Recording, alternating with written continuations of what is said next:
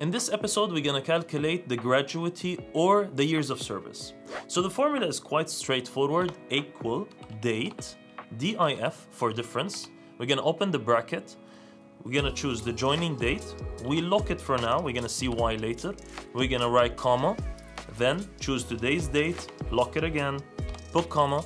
If we wanna calculate the years, we put between parentheses Y. So that will show us how many years we have worked in that job. If we do the same thing again but change the Y to M, it's gonna give us the months, and you figured it out by now. If I change it to D, it's gonna give me the number of days. So your gratuity will be the number that the company will tell you multiplied by whatever. If they want to calculate it by years, by months, by days, it doesn't matter. You just simply select it, and then it will gonna give you the amount of gratuity that you'll be getting. Make sure to follow me so you'll be updated with all my latest videos.